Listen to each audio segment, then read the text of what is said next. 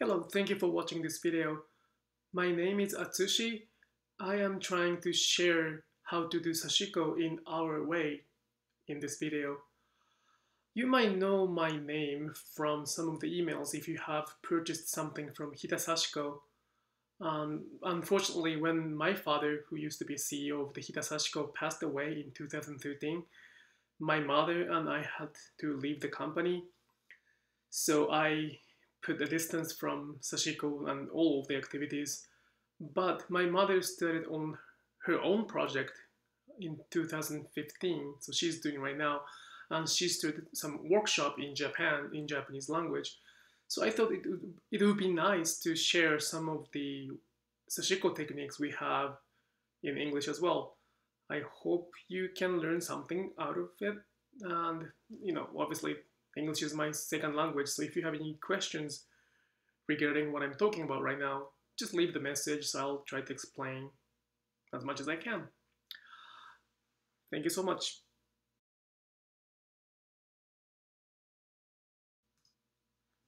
So this is the needle and Sashiko thimble you have to have. Well, you can get any kind of brand, but it has to be long enough to have several stitches. We, as my mother's project, Sashiko, sashi.co, we provide this set, 3 needles and one thimble. And thimble is round palm thimble. You have to have it on the middle finger, facing down like that. It is very important to have it like there.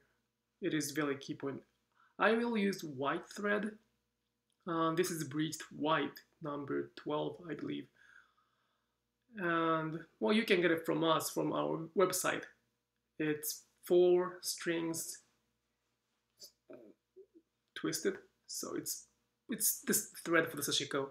It is different from Hita Sashiko thread, which I used to sell, but it is as good as it is. So my mother's project and I always use this thread. Okay, I'm taking a little time here. Just a second. Well, I will introduce how to maintain or take care of Sashiko thread in another video, I hope. So after you thread the needle, like I do right now, it has been a long time. This is the picture of how to hold needle and how to hold this thimble. I'm sorry, how to hold the needle and the fabric with this thimble. Your all the right hand fingers, 4 fingers, should be behind the fabric instead of the top of the fabric, on the fabric. Only the thumb should be on the fabric. Everything else, sometimes the index finger can be on the top of the fabric, but these 3 fingers has to be back of the fabric. And you hold the fabric and fabric and needle simultaneously, and you move your fingers as I show there, and use the thimble to push the needle forward.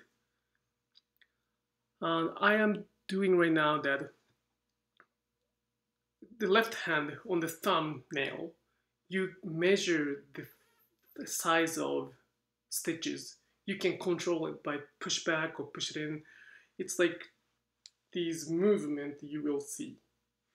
Well, I'm not probably explaining well, so let's see that again. You can make different kind of stitches by controlling the size of, like, length of thread by left hand nail.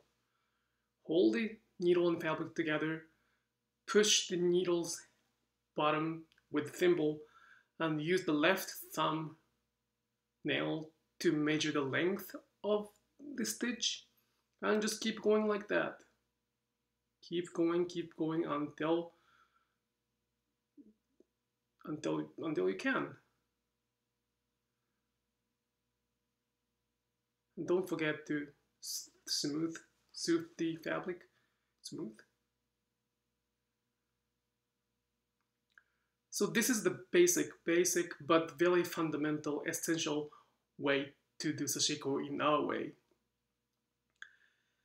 I will show you how to do how the back of the fabric is going. What is going on the back of the fabric? Yes, I'm sorry for this is my first video, so I'm not doing a great job. So after you stitch the front, the needle goes to the back, of course. Then you use index finger nail to measure the length of the back side of the stitch.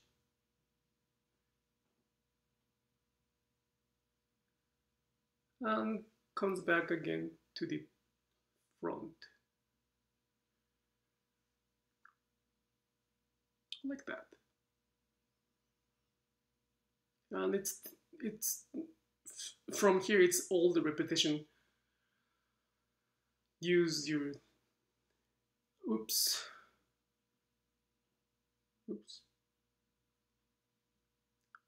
Hold the fabric and needle together. Use the thimble to push the bottom of the needle. Measure the length using your thumbnail and the index finger's nail. And keep it going like that. Well, I'm trying to show how we can make a small stitches or big stitches by using the nail. However, the key point of the sashiko is to make the stitches as even as possible. So if you started with the big stitch, you might want to end with the big. If you started with a small stitch, you might want to end with a small stitch. Well, of course, it depends on the art piece you're working on. So you can do like, oops, again, I'm sorry. Well, you can have as many stitches as you can. Sometimes I do like 15 or 20 stitches at one time. If you were skilled, you can do 30 or even 40. If it's a single straight stitch, you can go as far as you can, as many stitches you can go. It's fast and it's efficient, I would say.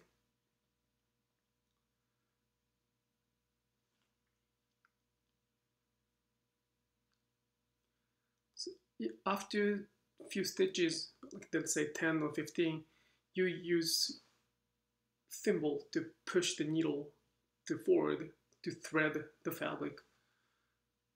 Yep, it's not that great, but this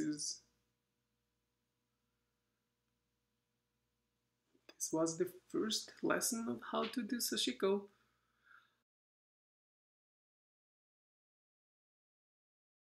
I hope I explained well enough to give you some hint to start the sashiko in our way. You don't have to do this if you don't like it, but this is fundamental, and I believe this is the most efficient, productive, and fast way to do sashiko. If you're trying to do bigger piece of art, this might be very helpful in the big picture.